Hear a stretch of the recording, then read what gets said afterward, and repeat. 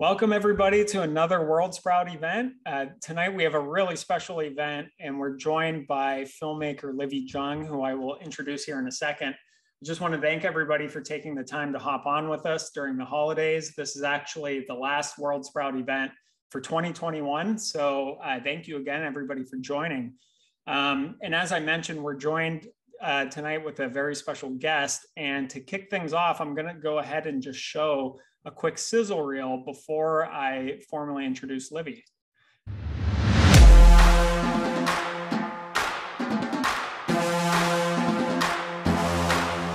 You need to listen to me, Captain, because I'm about to tell you something that cannot leave this office. Is that understood?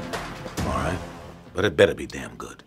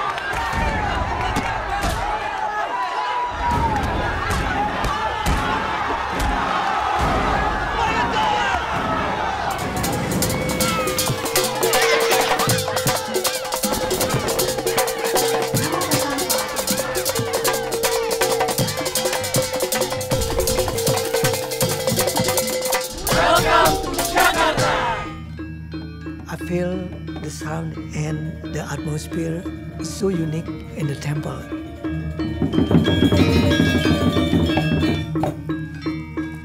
When you hear the gamelan play, the audience react to your movement.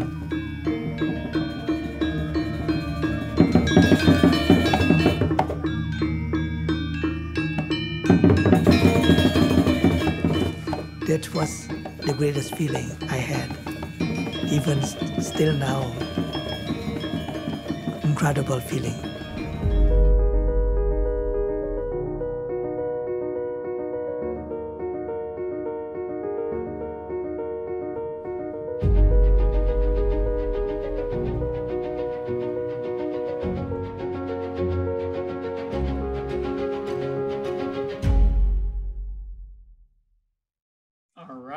So everything that we just watched was either filmed, directed, and or produced by Livi Zheng herself. So I'm so happy that we got to watch that. And with that, I will go ahead and introduce Livi.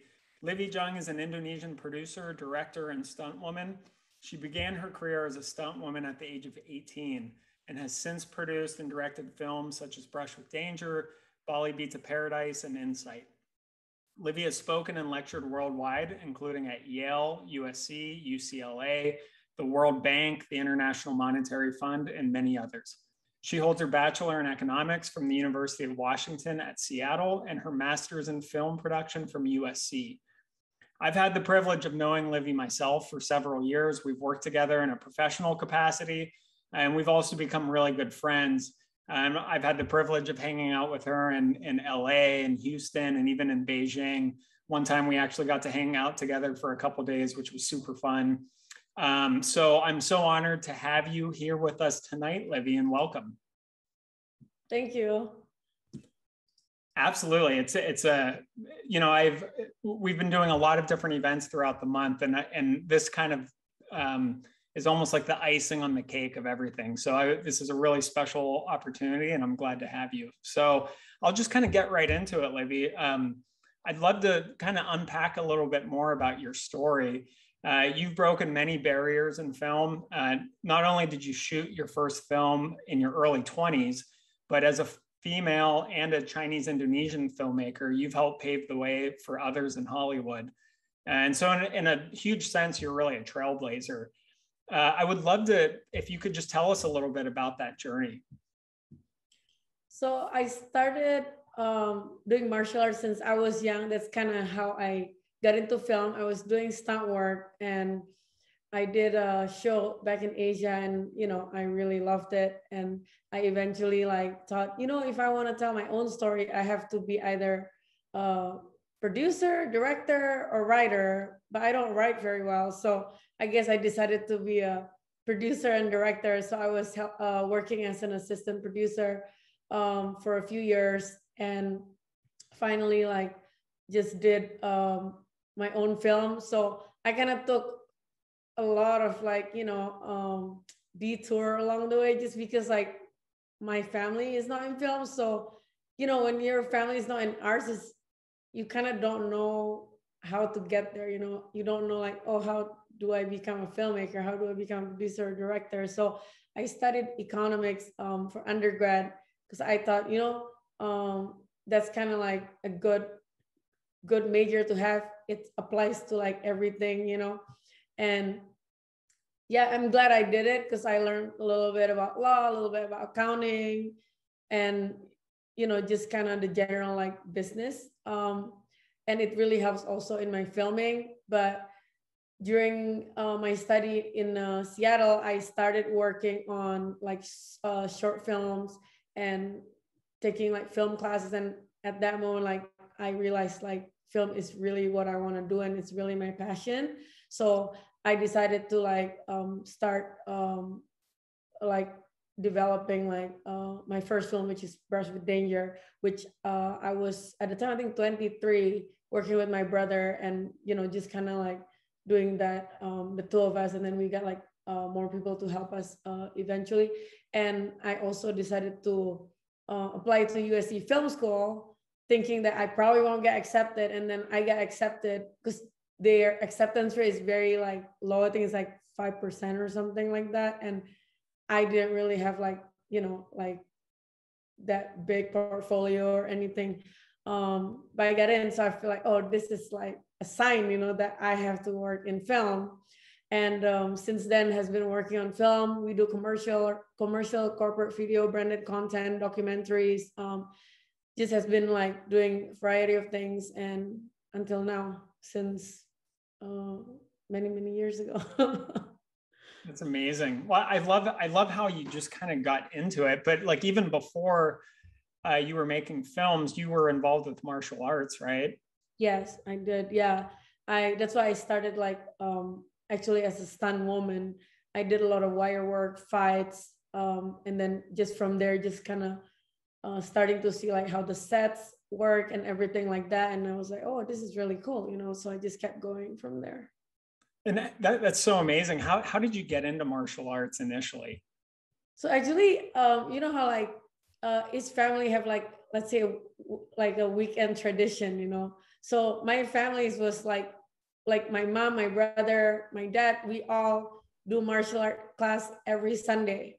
And then after we do the class, we would go eat. So it's always like really fun, especially the eating part afterwards. And we just go like once a week, but it's nothing like super serious. It was more like a fun thing, like that we did. But me and my brother ended up becoming like competitive in martial art, and we like went competition. I went like US Open as well, like here, and then did the state championship as well while I was in Washington. And we just kind of ended up like taking it to the next level. And yeah, so that's how we kind of started doing the martial art. Yeah, it's so interesting too, because it seems like martial arts has, even though that was kind of your beginning, you also incorporate martial arts in some of your films, especially your action films. And Yeah. Correct me if I'm wrong, like in Brush with Danger, it's actually you and your brother acting in the movie as well, right? Yes, we did. We did all our own stunts as well, and like the fights and everything. Right. That's so cool. And then from there, you kind of started to transition into other types of storytelling. So with Bali Beats of Paradise, for example, that's really more of like a documentary just on Bali. So Yeah. I'm curious, like many people, you straddle multiple cultures and countries. You're Indonesian by nationality, but Chinese Indonesian ethnically. And now, I mean, you're American, you live here in the US and you've lived here for a while. So would you say that culture plays a role in your identity and the way that you tell stories? Yes, for sure. It definitely play a big part. In my filmmaking, because you like make stories that touches you, right? And like people and culture, that's like something that like we experience. And I always like, so I grew up actually, maybe like, let's go back a little bit. Like, so I was born in Indonesia, grew up in Indonesia, and then moved to Beijing when I was like, I think 15 in high school. And then I went to college in the US and have lived here ever since. So a lot of like the stories I make is based on like, my like when I live in Indonesia, I live in China, and then also live in the US. And I think it's really important to also always remember your roots, where you come from, because it's actually your strength. Like I know like Indonesia and like Beijing and like, like now living in LA like really well, right? So it actually adds that like you're different than other people, and that your roots is actually your strength. So, and you always like want to remember that, like sometimes like, there's actually like, for example, in Bali Beats of Paradise, we bring up about like gamelan, Indonesian traditional music, right? Like, in Indonesia, like everybody know gamelan, right?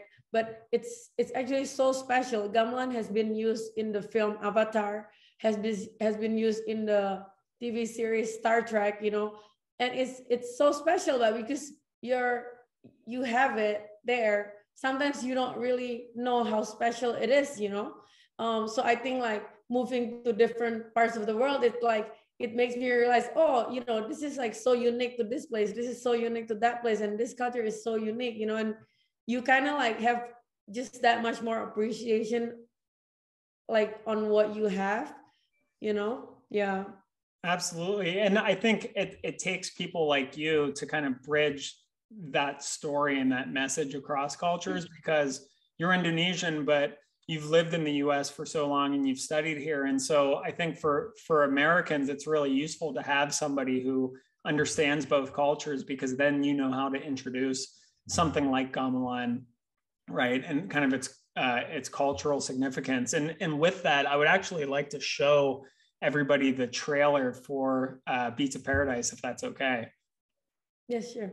Awesome. So I will go ahead and bring this up. And if anybody is interested, this is a really cool documentary. So I would highly recommend you rent it. I'll just show you the trailer.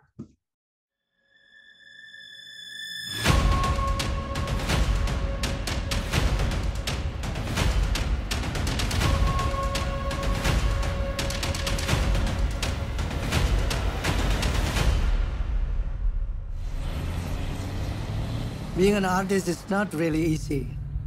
A lot of up and down, 14 hours every day. But this is my dream. It's hard to separate the life without music and dance for us. Dance and music is like food to our soul. I like to introduce the art of music and dance of Bali to the world beyond Bali. It's a very exciting journey to see what we'll come up with and how we can create that world. I get the idea to make a music video, reach not only 100, 200, 1,000, but 1,000,000 people. To have 1,000,000 views.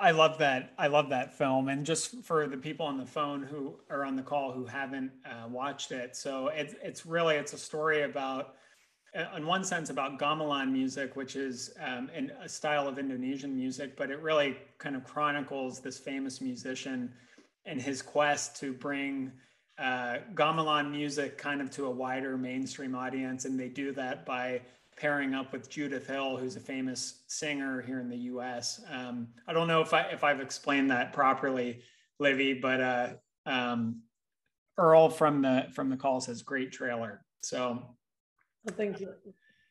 Yeah, and so just to kind of get into that for a little bit, what made you want to make a documentary, and especially about gamelan music? So this is actually the Indonesian consulate in LA asked me to make kind of like a short video, like a teaser out of a concert that they held. So, and Nyoman Wenten, which is basically the main character of this documentary, it's his life story. This documentary is his life story. He was the concert director, the music director. So because I'm filming this, so I got to know him, and then I found, after talking to him, I found that his life story is like quite interesting, and I learned a lot about gamelan. As I mentioned earlier, it's been used in Avatar, the TV series Star Trek, and even as Indonesian, I didn't know this, so that was like, oh, that's really cool, and I just thought, I don't think I've seen like a film that like, really highlight in this sense, and like I want to make a kind of like a documentary that showcase like the beauty of like Bali and the Indonesian culture, music, and arts, and I just haven't seen like something like that, and I figured, what, like I really want to make this like a full length like feature film, because when you make it a feature film, it plays in theater, it plays in the TV, it can play in the, like for example, like Singapore Airlines bought the rights to Bali Beach of Paradise, so it was playing on the plane, and of course, like nowadays, if you make a short film, you can put it on YouTube, right? But when it's in the theater, it's in the plane, it's like in different, the more places you have it, the more likely people will watch it. That's why I think it was a better fit to make this a feature film. So I just kind of decided to like, I asked the Indonesian Consul General, I'm like, I really want to make this a feature film, like I think it would be really cool. It was like, sure, because it was originally like his idea to make all this, right? And so, yeah, so that's why if you see like the executive producer, it's say ambassador, because he became the Indonesian ambassador in Korea, in Seoul. And yeah, so that's how I got Bali Beats like into like a feature film.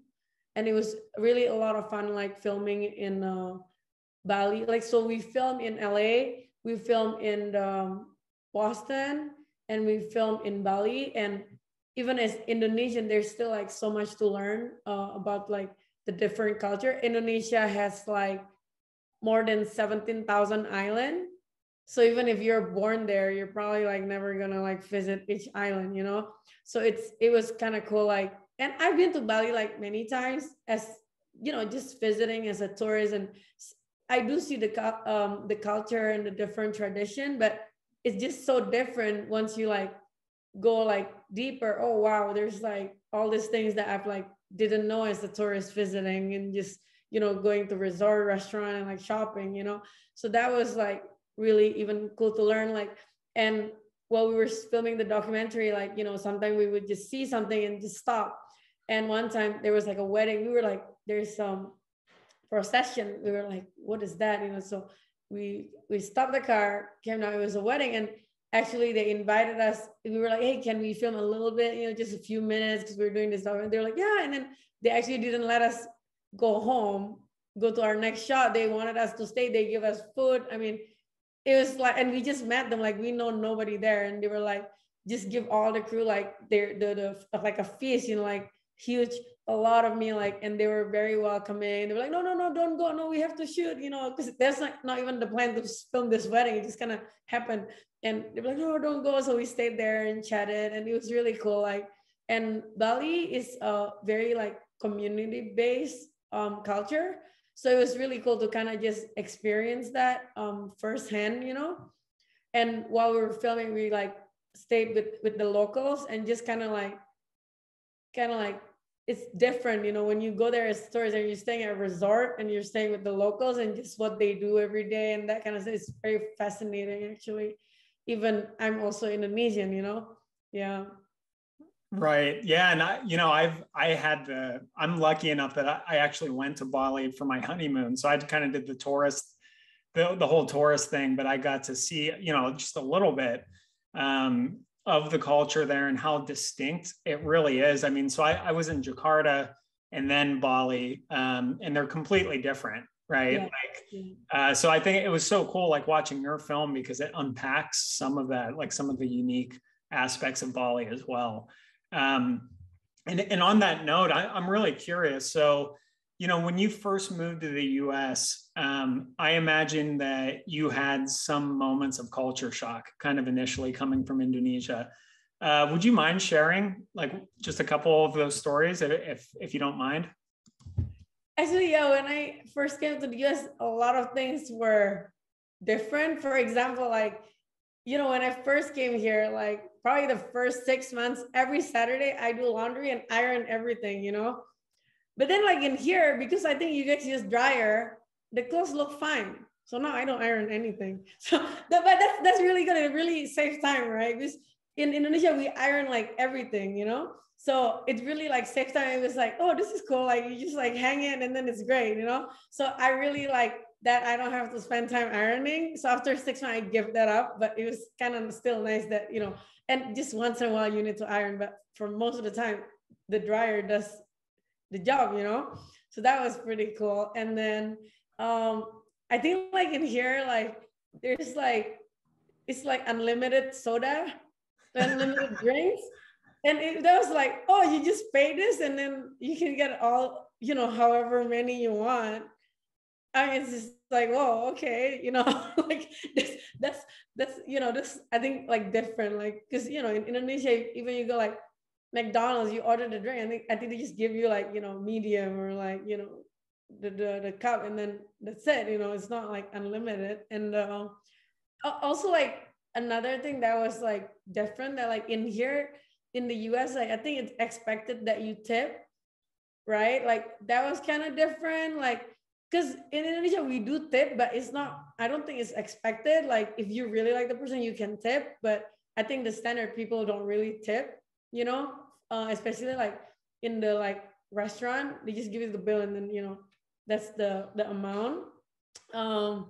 There's also like, I think like in here, like the taxes is not included.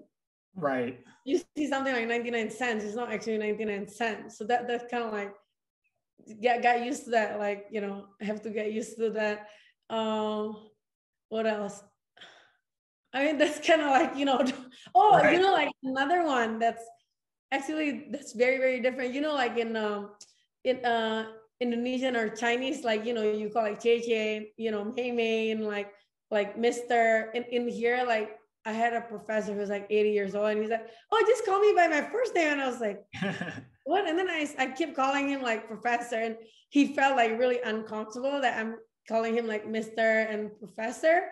And he was like, no, call me like my first name. And like, I'm like, we're very used to like adding like, especially with somebody older, you add like, you know, like Mr. or like, even if it's slightly older, you go like big brother or something, or uncle or something like that. And that was like, it was a little bit hard to like get used to that, you know, especially like somebody that's like 80 years old, you know, and they look like significantly like older. And then you just get, hey, you know, and then the name is like, oh, okay, you know, like, yeah. Yeah, it's a much less formal here, right? Especially with just kind of people you don't know. Yeah. I think that's kind of something that Americans don't really understand, because it's that way in a lot of countries, like the formality, especially with strangers. You know, like Spanish, there's different ways to address somebody, different language you use. I know in most international languages it's that way, but in the US, it's just, you know, it's part of our history that everything is kind of just like informal. And so that's always like I think for Americans who don't really travel often, they just kind of make that mistake all the time and they're real informal. But then for those who have traveled quite a bit, we're constantly trying to figure out, oh no, like, am I doing this the right way? Like, am I being formal enough? It's always, at least for me, it's always a source of stress. So I want to ask a couple more things and then open it up for questions. So just going back to filmmaking for a bit, I assume for most of us on this call, when we think of filmmaking, it's like this very prestigious and almost pretty rare type of profession. I mean, let's be honest, there aren't many filmmakers. And we kind of have this romantic idea of it, but I'm curious your take on it. Like, what is the average day of a filmmaker like? So making a film takes actually quite a long time. So for example, like if you make a feature film, it's usually once you have the script. So the script, can take like 3 months, can take 6 months, sometimes a year, just depend, how long it takes you. But let's say you have a script, right? To prep for the film, it usually takes 3 to 6 months. That's like getting the crew, finding a location, casting, that kind of stuff. And then actually filming is the quickest one, because usually you film like 2 to 3 months. After the filming done, you have to edit, do post-production. Post-production takes quite a long time. It can take 6 months to a year, sometimes even more. You have to edit it. Once you edit it, you have to edit the sound. You have to edit the dialogue, add the sound effect, add the music, mix everything, and then also do color. Because so, for example, like if you're shooting like a 3-minute dialogue scene, it doesn't take 3 minutes to shoot it. It probably take like the whole day or like a few hours, right? And the sound changes all the time. But in the movie, you want to look like it happened in 3 minutes. So you color correct it so that it kind of look more consistent. And that takes, quite a bit as well. So this whole post-production process takes 6 months to a year. So actually, like to make like one film, it can take 1 to 2 years, sometimes even more if it has like a lot of visual effect, or like animation takes also a long time. So actually when you see like, the director with the camera and with the actor, that's only like maybe 2 months out of like the year, the rest of the time you're like prepping or meeting people and that kind of stuff. And then the red carpet, that's only like 2 hours. So yeah, it's definitely a rewarding like profession, because you're always working with like different project and you feel that sense of completion, and it's never boring because you're never doing the same thing. So that's what I love about it. And like when you're on filming, you usually work like 12-hour days, 12 hours shooting. And when you have to prep and that kind of stuff, it ended up being like 14 plus LA traffic. It's like 16, so it's we have like really long days. But the good thing is like when you're not filming, your life is very flexible. It's almost like a vacation when you're not filming. You can kind of, even if you have something to do, like you can kind of do it in your own time most of the time. So that's what I love about it, is like the flexibility. But when we do like commercial or that kind of stuff, sometimes they don't give you like a lot of notice. Like when we do commercial, and they tell you like a week before. So sometimes it can be hard to like plan a vacation like 6 months prior. Like you kind of just do it like a last minute thing. But you can always say no. But because we're like mostly freelancer, you don't want to always say no, right? Because then nobody's gonna call you again. So yeah, you just tend to like have to be more spontaneous about like your holidays and vacation. And so yeah, generally like I work on like a film, probably like I have like one feature film every like year or two. And then I do a lot of like commercial and corporate video that's like, a more consistent, because it's like a shorter work. Maybe like you work for a few days or like a week, maybe a couple of weeks at the most. And then I also do a lot of, I love like teaching since I was really young. I like volunteered like to help out, like teach, like kids. And then I also coach. And now I just mostly lecture in different universities. So I do that also. And then, yeah, that's pretty much, the life of my life. It's like every day is something new, which is yeah, every day is something new. Every day is something new. Sometimes you don't even know, like some people, hey, you want to do this in 2 weeks? I'm like, I don't even know if I'm filming or not. I'm like, yes, if I don't have filming, like, so yeah. But it is definitely like really, really fun. You never, and the great thing about like being a freelancer is that you can pick who you want to work with and what project you want to do for the most part. So like probably 99% of the time I really love my job, and then that 1% is like I picked the wrong client, but but generally it's like 99% of the time, like you're doing what you love, right? The project that you love, working with people you like. Well, and kind of on that note, actually, so you've made action movies, you've made documentaries, you've worked with corporate clients, filming commercials and different types of productions. So what's next? I mean, you're still young in your career, you've accomplished a lot, you've gotten international recognition. So, I mean, what's next for Livi Zheng? So now I run like production company, Sun and Moon Films. So now we're a little bit bigger and we have like more people working with us. So we're doing proof of concept for a few different projects. So we're trying to do like 3 to 5 projects simultaneously versus like one by one.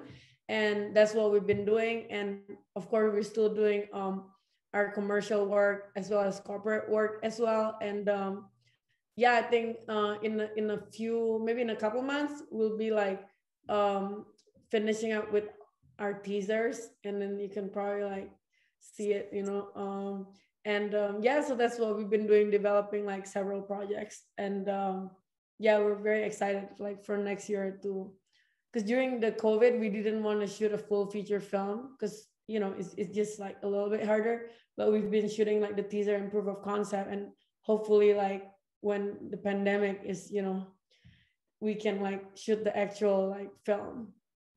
Right. Well, I'm excited for the next film that you make, and so I'll definitely be at the theaters to watch it. And for those of you who hopped on a little bit late, I'll share some of the trailers and the sizzle reels. I'll share the links for that so that you guys can watch some of Livi's work. But she's created some really cool stuff. So with that, I would like to actually open it up to questions. I know we're getting towards the end of our conversation. So I'll go ahead and just kind of read them out. So Earl asked, what is your favorite type of film to direct? I think the favorite type of film to direct is the one with good stories. I think I also love doing like action. I think just because my background is action, and it's really, really, really fun to direct action because you get to be a part of the choreography, and you have to like pick the angles. When you shoot like a fighting scene, right? In the US, usually when you punch, you don't actually punch. You're like let's say the hand and like what you're punching is like a distance, So it's like more of the camera angle that and the reaction that sells it. And that's always like fun to like do action sequences because you have like all this thing that's like coming together, and you see it like, on screen. It's like it doesn't look fake. It really sells, that this guy is getting punched and like he's in pain, that kind of stuff. But I also really enjoy documentary. Actually, when you do documentary, when you film it, it's like vacation. Because when you shoot narrative, you're shooting to a script, and you have like to finish this many pages a day so that you're not late with the schedule and you're not going over budget, right? So it can be stressful, Whereas like documentary, you're finding the story as you're filming. So you're kind of like vacationing in Bali and just finding good moments, good stories, you know, to tell. So in a sense that like documentary, like filming is like really, really fun. It's just in editing, then you're very stressed because you have like so much footage that you have to figure out the story then. Whereas like narrative, like in the editing process, you're following a script, and when you're shooting, you're following a script. So during the editing, you have different takes, but you already kind of know how it's gonna look like when how this film is gonna look like at the end because of all this like script and the filming with the script, that kind of stuff. Right. So action films, you really kind of have the vision. More than the vision, you have it, the script really, and kind of the steps. But with documentaries, you're almost open to kind of capturing what is happening in front of you. Yeah, that's super interesting. So Zoe asked, Livia, in your career as a director, have you noticed an increase in collaborative projects between people from different countries as globalization has increased? Yes, I think so. Especially now that there's so many platforms that you can like display your work on. And I think like there's definitely like people that want to like at least showcase it in different parts, or like collaborate or shoot in different countries, you know, definitely like for sure. Awesome. And so I know, so Brendan raised his hand. I'm going to go ahead and give him special access to ask. Go ahead. Hey, so I know you had mentioned, with the background in, stunt work and whatnot as well, but I was just curious, like, across the board, when you're filming these scenes, like in the reel Dave displayed earlier, like a fighting scene, for example, I was just curious, like breaking down, you have all these components like the choreography and so on, but just from your perspective, I was kind of curious, like, how long does a typical or standard one-on-one match, or like a little fight or something, like how long do those take, and are there what kind of like impact is going on, and again the choreography, like how much of it is planned, just I guess ultimately like how challenging, or how I guess how much time and whatnot do these type of scenes take? Okay, yeah, so for action sequence, like fighting scenes, it's definitely take a lot longer than dramatic scenes. So like especially in the US, when you're doing fights, you don't actually have contact, and let's say like the person missed the punch, and it's not gonna accidentally get punched because there's like a distance between the one person fighting to the other one. So you have to like, so usually, okay, sorry, let's start from beginning. So usually you look at the script, right? The script can be as detailed as like, oh, this person throw a jab and then knee this guy, or sometimes it say they fight, So when it says they fight, then, you kind of like have to figure out, oh, is this like 3 punches, or is this gonna be like 3 minutes, or gonna be like 10 minutes, So first you try to do whatever the script says, but when the script don't tell you anything, then you have to like make a interpretation, right? And then usually you want to have a rehearsal, just because like during the day of filming, there's like so many things going on, right? And you're paying all the crew, you're paying the location, you don't want to be like wasting money like figuring out how you're gonna choreograph this. So you choreograph beforehand, because when you're in the choreography session, you could just go with the people who's like involved, like the fighters, and maybe like the fight choreographer, maybe a couple more people, but it's not that big, not that many people. Whereas during the shoot, it could be like 100, 200 people that's waiting for you to discuss the choreography. So you definitely don't want to waste that time and money, right? So you usually want to rehearse it with the small group. Is it planned? I'm sorry. Is it planned down to like each individual punch, for example, or is there? I mean, I guess that would be dependent on the situation, but in your, experience, is it? So sometimes most of the time it's planned, especially if it's like a long choreography. You want to plan it as much as possible, and ideally, if you already pick the angles where you want to shoot it from, because like during the shoot day, the fighter, the angle, and where the camera is has to be exact, because if the camera is not in the right angle, it will look like they didn't get punched correctly, So why is this action sequence taking so long? Because, when you're doing dialogue, you're just doing dialogue, right? The camera just have to like capture it. Whereas this one, the camera is, let's say the camera move in while this guy punch, and the angle is wrong, or the actor move, and now it's exposed that it has a gap, then you have to redo it. So the camera needs to be correct, the fighter needs to be correct, they need to stand exactly where they're supposed to stand. That's why this kind of thing takes so long. So the more you can prep, and like even now, like when you have like your phone, you could just shoot it with your phone and kind of like figure out the angle, and then like you can pre-edit it so that like during the shoot day, it's gonna work or not, So you really don't want to waste time, because you're paying like, 100 people, 200 people on set. So any like second you waste, that's probably like $10,000, or like, like a minute can cost like $10,000, like $20,000. So it's, and you already have that stress that you need to be like, finish this 5 pages today, so the more you can prep, the better. And, you could just shoot it with your phone, edit it and see. If you don't like it, shoot it again, edit it and see until you like it. And then sometimes I have the cinematographer come in too. Like sometimes you're like, hey, it'd be really cool if we do this.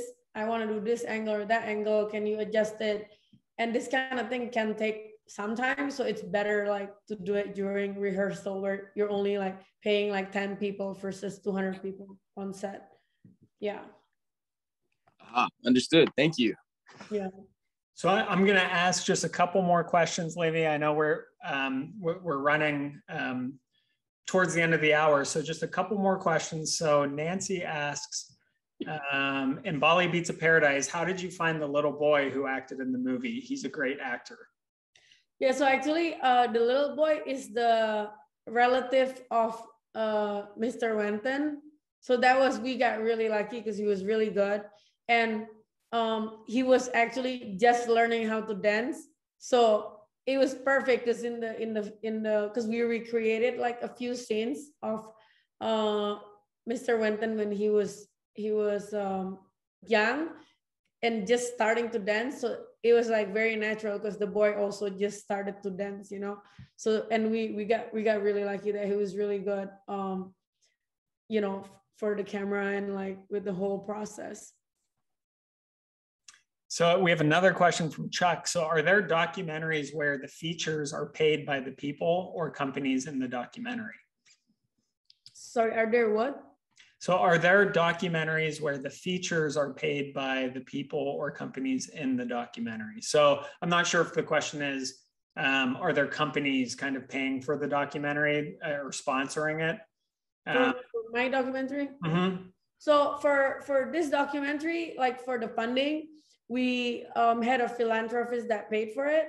However, like during the marketing process, this is after we film everything and the film is done, we got a lot of like companies that sponsor to help out the marketing. And in exchange, they have like, like for example, like the backdrop has their logo for their promotion. And they also give out like samples of their products, and we actually got corporate sponsorship so that we can like show the documentary to more people. Because, like sometimes we do screening that we made it free so more people can access, and somebody has to pay for it. So we raised this money during marketing so that more people can watch it. And we partnered with like banks, coffee company, and detergent, like variety of company that really like believe in the culture, promoting culture and education, and yeah, and they sponsor a lot of like the screenings, you know, so more people can watch it. And that was like the goal from the very beginning, to have as many people watch it as possible, whether it's, you know, through people paying in theaters or through like companies sponsoring screenings, so that we can like make a free screening, you know. Yeah. Well, and I know in that film in particular, that was on, you had an airline that was actually showing it during flights, right? Yeah, Singapore Airline bought the rights. They showed it in their flights, and then Garuda Indonesia, the Indonesian plane, also like played it. And we also like we did like the kind of like the standard like it was in theater, and then it was on the you know, like it was like it's online. If you go to BaliBeachOfParadise.com, you can see where it's playing. And it was in the plane, and we played it in like different universities as well, you know. So we really try our best to like reach as many audience as we could. Right. So there's really kind of like a pre and a post funding / sponsorship cycle. Like different people fund the start of it, but then of course you get sponsors attached to it. Yeah. You know, once it's done. And so just a last question. So this is from Lauren, and she asks, to what extent do American films shape perception of life in the US for people in Bali or in Indonesia who are watching them? So like, do Indonesians people typically like think, hey, you know, I'm watching these American movies, this must be how Americans live? Yeah, yes, for sure. It affects like the perception, because actually, like for example, in Indonesia, like a lot of the film we watched growing up is like Hollywood film. So it's definitely like, you know, does affect like your perception of like, you know, when you think of LA, you think of Beverly Hills kind of situation, because that's what you see in the film. And, you know, like it's not like so easy to just like go vacation in the US, you know, for us. So yeah, it definitely like big, you know. And I think like movie in general really like, you know, it can, you know, it really can like affect people's perception. It really is like a media that can, you know, that can go a long ways, in the sense that like, you know, it can teach people something, it can, you know, affect people's life and that kind of stuff. Yeah, definitely. Yep. And probably for the good and the bad, right? Like, yes, for sure. Yeah.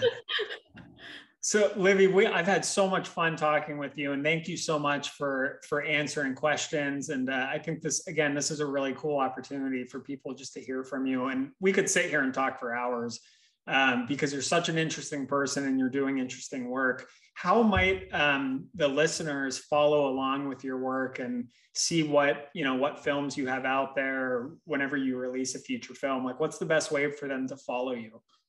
Also, we have a website, Sun and Moon Films. That's our website, or livizheng.com. And I have Facebook and Instagram, just Livi Zheng. You know, you can add me on Facebook, or, you know, follow me on Instagram. I try to post more. Sometimes when I'm working, sometimes I forget to post. So, but I'm like, there's a New Year resolution to post more in the social media. So hopefully that will happen. Yeah, but thank you so much for attending the Zoom today. And I really, you know, enjoyed sharing, and thanks, Dave, for inviting me as well. Absolutely. I loved it. So we'll have to do it again, Livi. And thank you so much. Please tell your brother and your mom that we say hello. And I hope you have a great night. You too. Thank you. All right. Thank you.